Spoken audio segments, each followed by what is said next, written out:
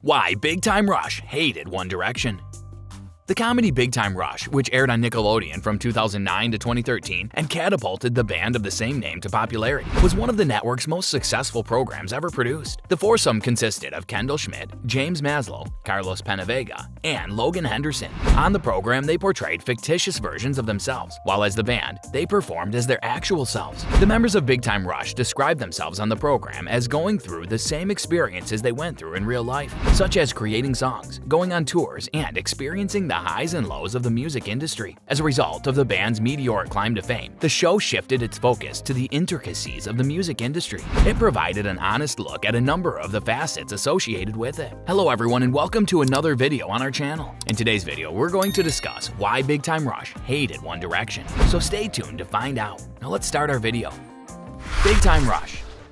@BTR is amazing was my 15-year-old Big Time Rush Twitter account, 5Gs. Amazing. Scott Fellows designed BTR for a Nickelodeon program of the same name. The show lasted for 4 seasons, starting November 28, 2009. They made 3 albums, shot a Christmas TV movie with Snoop Dogg, and proved that current boy bands could sing and dance live. BTR's live harmonies and dancing were excellent. Even recently, the band wore semi-matching clothes and danced in unison. One Direction opened for BTR on their 2012 North American Better With You tour. 1D opened for BTR. BTR is talented. Like every boy band ever, they made you feel unique. While filming 74 episodes of an above-average TV program, BTR created most of their second and third albums, rehearsed creative choreography, and made me think guys might be excellent.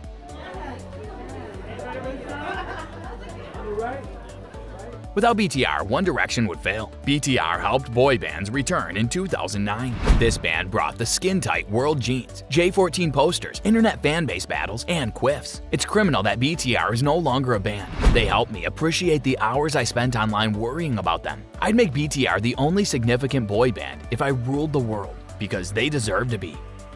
One Direction.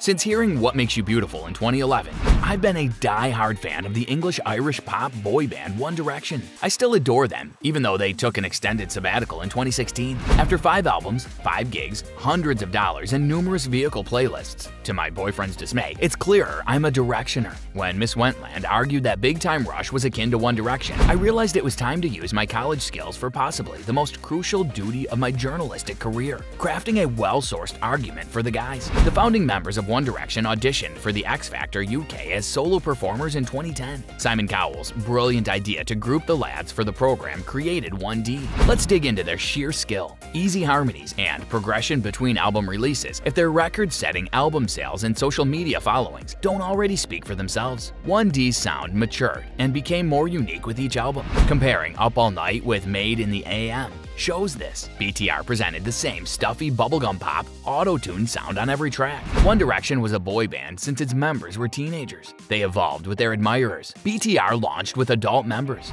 By the time the band broke up, they were an awkwardly aged male band that scarcely connected with teens. Each member's solo career has been successful, from Harry and Niall's favorite albums to Louis, Liam, and Zayn's popular singles. If you're liking this content so far, please consider subscribing and liking our video. Now let's continue. In 2012, when we were first exposed to One Direction, they were the opening act for Big Time Rush on their tour. However, it turns out that BTR wasn't quite as pleased with their fellow band members as they had initially let on. Kendall Schmidt said in a recent interview that having 1D open sucked for them. To put it another way, when One Direction was the opening act for us, the crowd went wild. The fact that there would be 2,000 females outside the performance chanting their songs made it less than ideal for us, even though we were the headliners. Kendall claims that she and the other members of 1D's girl group felt manipulated by their record label. We were touring with them because our record label was theirs, and they wanted us to help them get known in the United States. Even though we didn't think it was right, it occurred, and the rest is history. Since BTR has decided to take a hiatus from the group, and 1D has long-term musical intentions, it's safe to say that 1D has seized the limelight. The thing is, we had no idea they felt that way.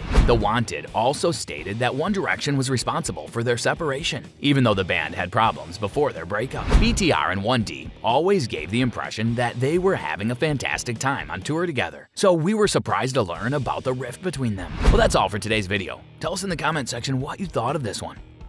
I hope that you found this video interesting. You can subscribe and watch more videos on our channel to keep up with more content. We'll see you in the following video with some more notable celebrities, facts, and stories. And until then, stay tuned.